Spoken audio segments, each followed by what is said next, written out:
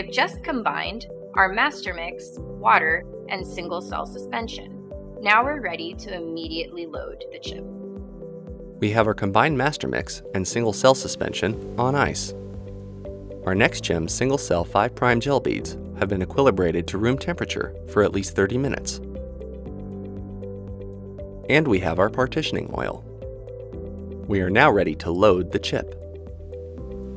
For gem generation, load the indicated reagents only in the specified rows, starting from the row labeled 1, followed by rows labeled 2 and 3.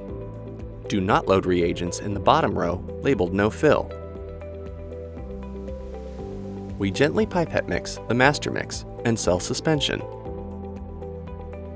Using the same pipette tips, we dispense 70 microliters into the row labeled 1. When loading the chip, raising and depressing the pipette plunger should each take approximately 5 seconds. When dispensing, raise the pipette tips at the same rate as the liquid is rising, keeping the tips slightly submerged. Next, we will prepare the gel beads. Snap the tube strip holder with the gel bead strip into a 10x vortex adapter. Vortex for 30 seconds.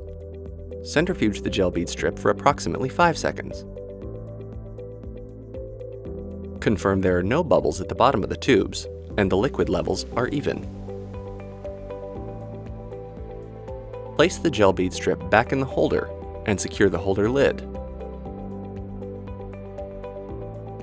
Puncture the foil seal of the gel bead tubes. Slowly aspirate 50 microliters of gel beads. Dispense into the wells in the row labeled 2 without introducing air bubbles. Wait for 30 seconds.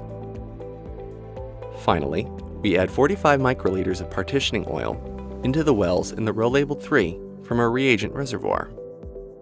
Failure to add partitioning oil to the top row labeled 3 will prevent gem generation and can damage the chromium instrument. Close the secondary holder lid and immediately run the chip in the chromium instrument. At this point, don't tip the chip and don't press down on the gasket. Now that we've loaded the reagents into the chip, we will insert the chip into the chromium.